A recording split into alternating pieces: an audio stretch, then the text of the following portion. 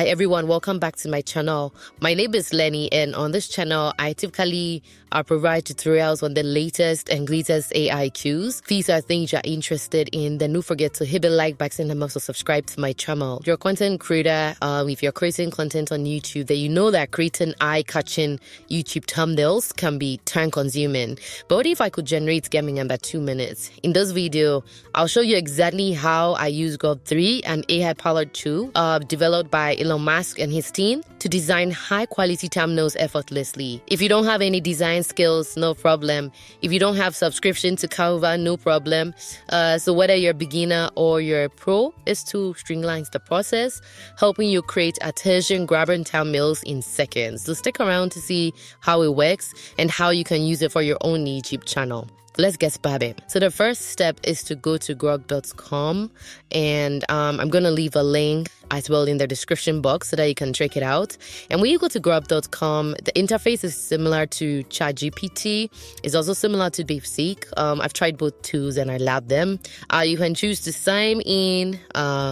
So if you wanted to sign in, you just click on the sign in button and then it takes you to the login page, and then you click on continue with Google. You could also sell those as a product from X. You could also sign in using your X account. So if you're someone who already is on Twitter or X, then you can basically sign in with X. I'm just going to use my Gmail account. So once you sign in, it brings you to this page, and there are a number of things you can do on this page, okay? So you could either upload a file, or you could basically just leave it as auto, or you can click on visualize, which basically display results as images generated by the model, or you can do search and it will show search results with web snippets, exports, and links. So basically, if you want to use a search and you're typing something, is just going to search the entire web, including things that have been posted on X that are public, and will also provide you with links as well. I think that's really cool.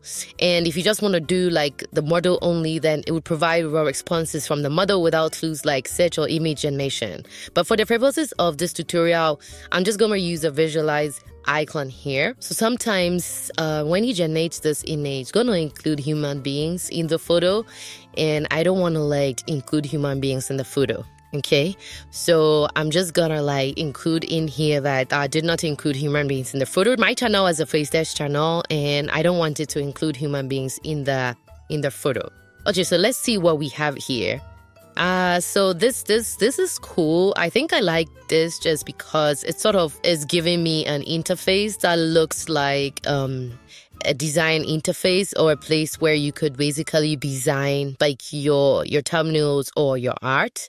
I really don't think I like the first one. I don't like the second one either. The second one seems like I'm promoting Grok 3. I think this goes better. See some follow-on prompts that you could use. So I'm just going to click on with vibrant colors and see what comes up. And then I'm going to keep modifying from there. So what's good about this is that if you don't even have, let's say, Canva to edit later on, then you could literally play around with it. But no, I really like this, but this really doesn't show exactly what I'm looking for. So I think I'll just go with this one for now.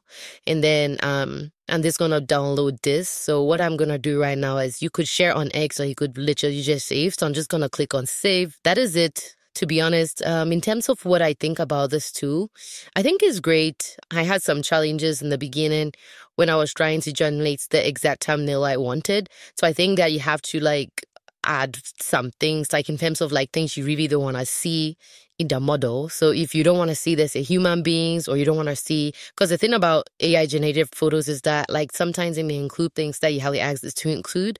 So if you don't want to see those things in the model, then just in your photo, then just make sure that you're being specific about it and mentioning it in your query and in your prompt, just so it doesn't include that. But otherwise, I think this is great. It'll take a while to get used to refining the prompts and just making sure that I'm getting the right prompts for my images. But I'll say try it out and what you think about it. The good thing is that this is free, so you can try it out as much as you want. I know there's a limit on the number of prompts you can enter, but I think this is cool. Yeah, so let me know how it goes with you. For now, thank you for watching, and see you in the next one.